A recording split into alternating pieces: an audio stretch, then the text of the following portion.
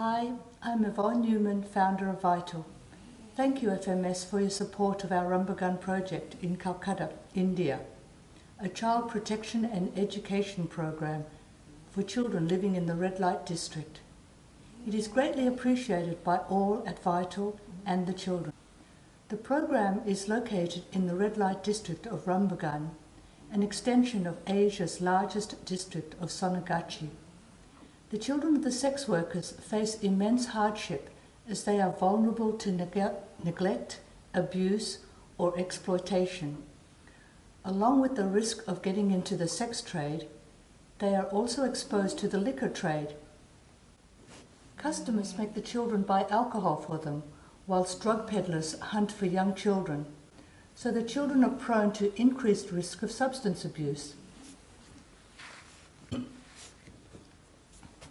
Domestic violence is common, along with physical, sexual, emotional, and verbal abuse. The children have always been stigmatized.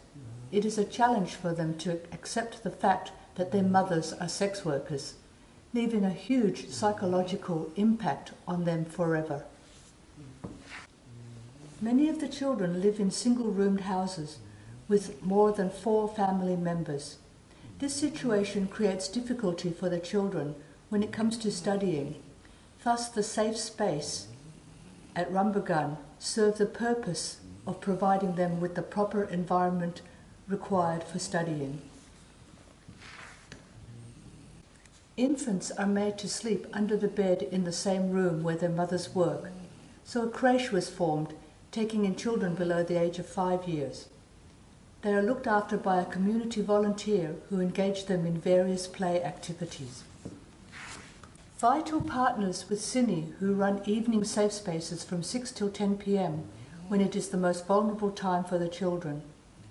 The main motive of creating a safe space is to engage the children in educational and recreational activities, thereby preventing them from entering into unethical activities.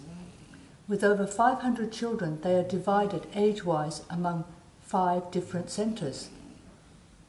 The project provides education, healthcare, protection, counselling, creativity inputs, health inputs, and advocacy awareness raising to the children of sex workers who are primarily aged between 3 and 18.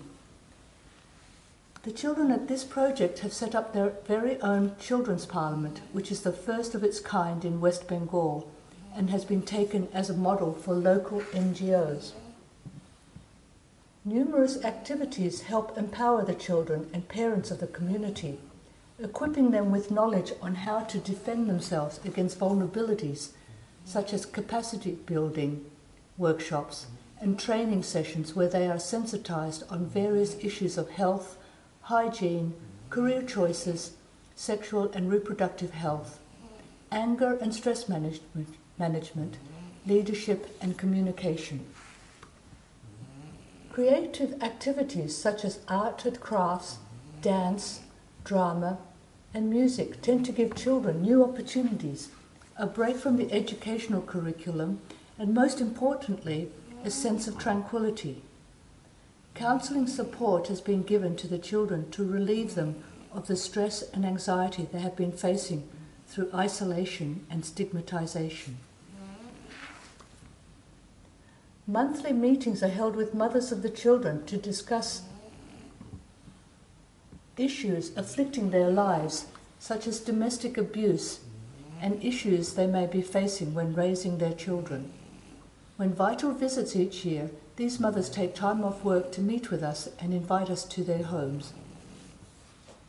To conclude, I would like to give you a success story about Priyanka. She attended the project since the age of 2, and unusually also with her mother's support. Many friends around her mysteriously disappeared or were married off, but Priyanka's mother always told her to work hard, and not once did she advocate following in her footsteps and staying in the red light district. After graduating with the highest grades and marks possible in her higher secondary examinations, Priyanka went on to study sociology at university. She set up the Child's Parliament at the project the first of its kind in Kolkata, which has been taken as a model for other NGOs and which has seen great success.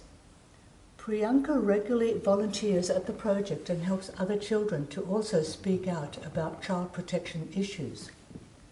Thank you, FMS, once again for your generous support.